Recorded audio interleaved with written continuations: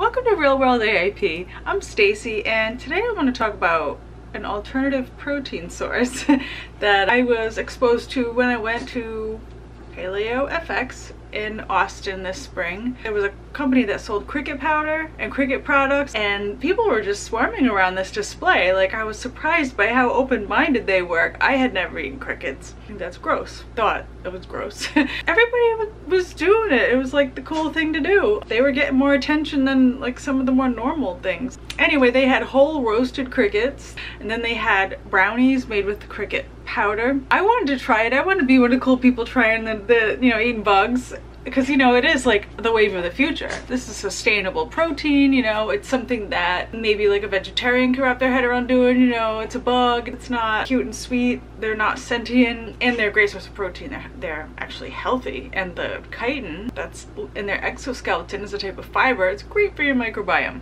Lots of good stuff going on there. But I'm reading the labels, and the roasted crickets, they had maltodextrin, derived from corn probably. The brownies had all kinds of stuff in it that would kill my stomach. They had powder, but it wasn't for sale. So I was like, whatever. And then, time went on, I got home, I went online, I looked into it a little. I wanted to try crickets. I thought it would be cool to, maybe create a couple of AIP recipes incorporating that. So I learned that crickets are fed gluten. Most of them. There's only one company right now. As of the day I'm filming this video, there's one gluten-free cricket company, and that's Entomo Farms in Canada.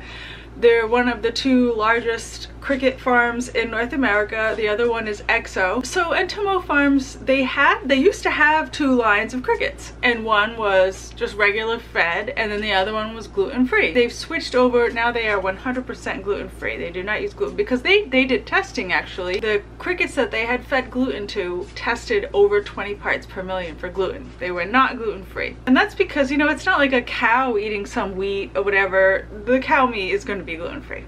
It's not like that. You're eating the whole cricket. You're eating what the cricket ate. You're eating what's in the cricket's belly. They don't gut the cricket. The cricket's this big.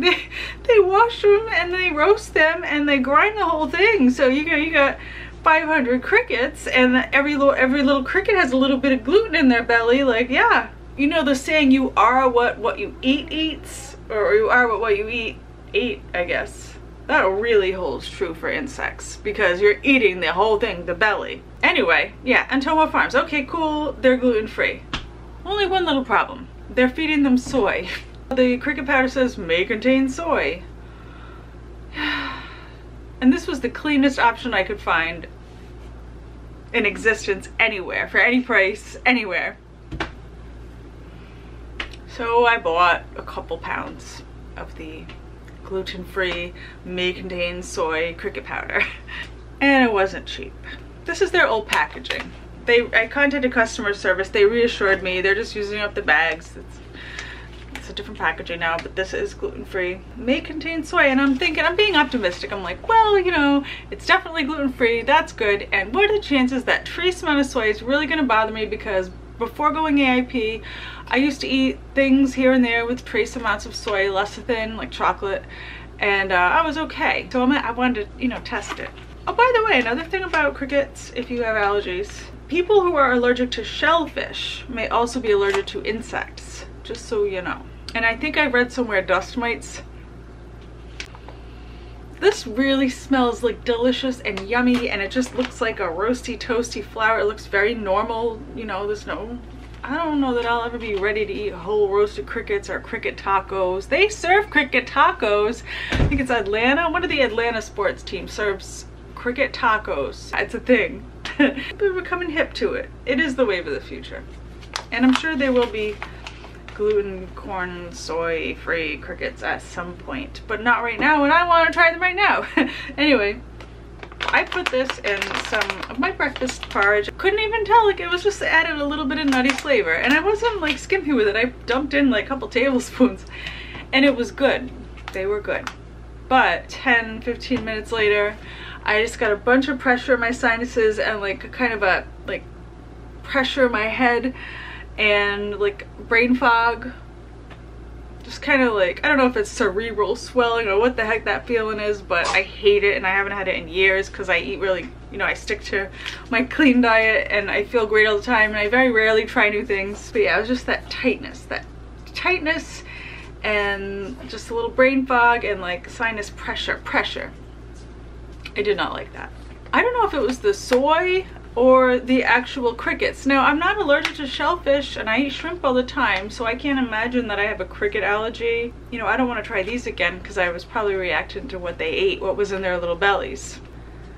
I'm very stubborn and I want to make recipes with cricket. I had all these cool ideas. I was going to add them to some flatbread that I had come up with, and I was so annoyed that I couldn't experiment with these. These I'm probably going to give to the dogs if they like it.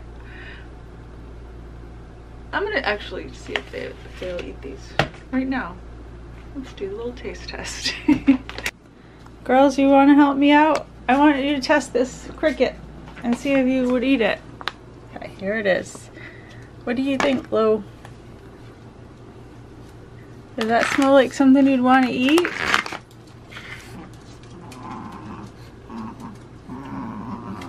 Lizzie, is that something you might be interested in eating? Oh yeah, okay, let's see. Look, guys. Oh wow, I love it. Look at that.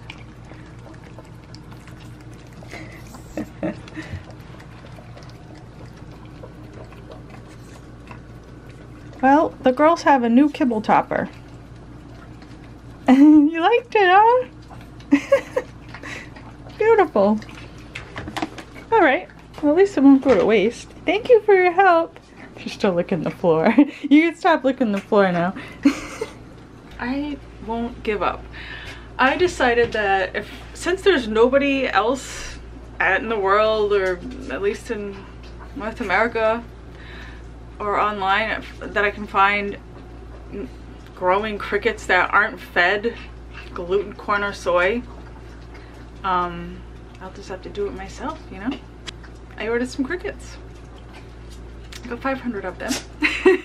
I'm gonna grow my own crickets because I want some gluten-free and soy-free and corn-free crickets.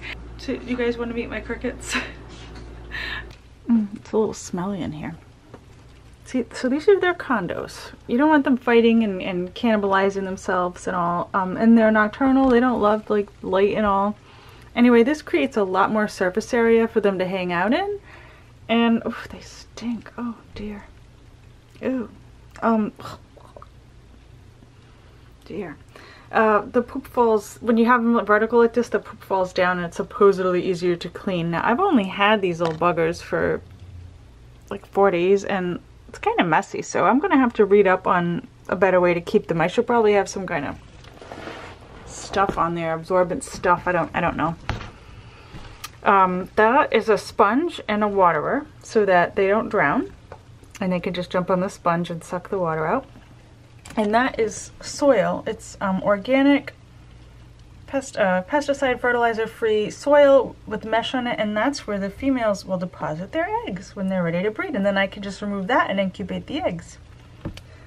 Look at this little guy going to town on this carrot. They love carrot, like love it. I mean, they'll eat apple too. They kind of eat anything you put in there. That was my homemade food they did a number on. They're all kind of hiding. They don't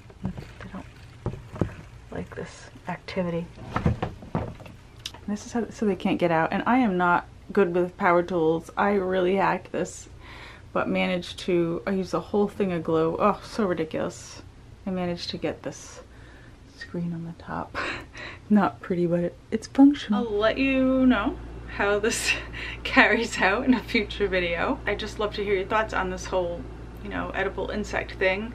I would love to know if you've tried them. If you would try them, what would it take for you to try them? I mean, you know, you can't even tell there's cricket in here. It's this nutty yummy powder.